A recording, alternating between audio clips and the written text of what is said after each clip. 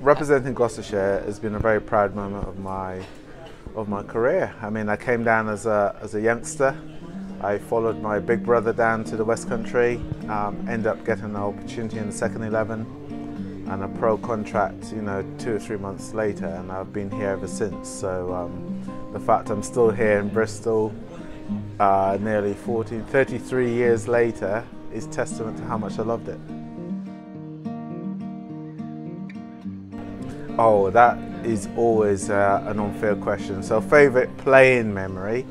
I find it hard to separate maybe 2 or 3. So if I mention all 3, very briefly. So getting my first 100 as an 18-year-old, becoming the youngest player to score 100, beating W.G. Grace's record, was pretty special at the time. And then I went on, obviously, to kind of get selected for England, which is the pinnacle of every player's career. But I think then winning our first trophy in 1999 at Lord's against Yorkshire, scoring 100 on the day, getting a man of the match, that was a pretty special moment. So the Bristol County Crown would be in 1986, yeah, getting my first 100. I was 99 not out overnight, and we were playing against Sussex. And Imran Khan, who was a massive hero of mine, who's now Prime Minister of Pakistan, crazy enough.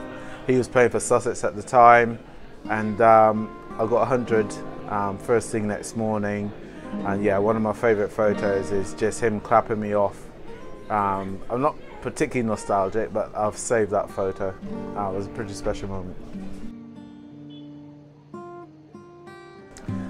Yeah, teammates are to be cherished, and I got along well with a lot of guys, but it's hard to separate kind of myself from maybe Martin Ball, who he kind of started 2 years just after myself. We travel around Europe together in the winter months. We lived together as youngsters. We played a lot of cricket together for Gloucestershire, and culminating now spending a nice afternoon together with Martin Ball. He was pretty close. Other key relationships at the club were people like Courtney Walsh, who was kind of smashing it internationally at the time, but always had a lot of time to help you develop as a person, as a cricketer. So probably those 2 are my favourites. Greatest, oh wow. Okay, so the greatest and most prolific player I played with was Courtney Walsh, and not just the fact that he got wickets, for fun and at the right time, but just the way he approached his whole professional career with Gloucestershire. It was kind of second to none.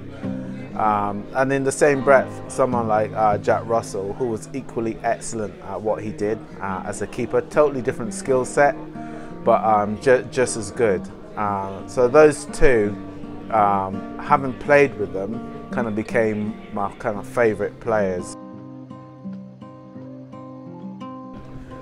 What I miss most about playing for Gloucestershire is very much maybe what every past cricketer would say, and that's the camaraderie with your teammates. Cricket's a fairly unique game, how it's played, particularly the 4-day game. You spend so much time together, even in the throes of competition. You sat in the changing room, you're on the balcony together, you share a lot of memories, a lot of stories, good times, bad times. So without doubt, I think that camaraderie with your teammates in and around the changing room and on the circuit is irreplaceable.